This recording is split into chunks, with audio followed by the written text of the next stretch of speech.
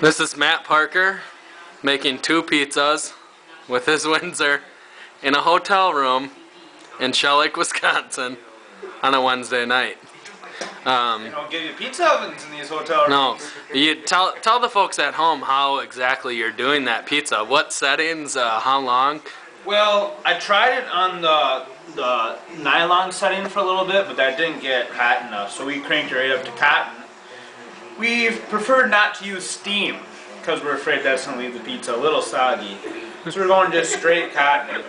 And what we actually did is took 2 pizzas and sandwiched them together.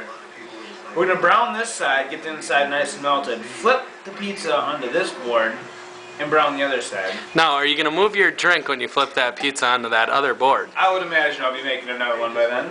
Okay. What we do is we get a little emerald style and here we go BAM! BAM! BAM! I think it's cooking very good. It's browning up nice. How much longer do you think we should leave her on the iron? Oh, she may be ready for breakfast then. All right, well, we'll get back to him as soon as we're ready to eat.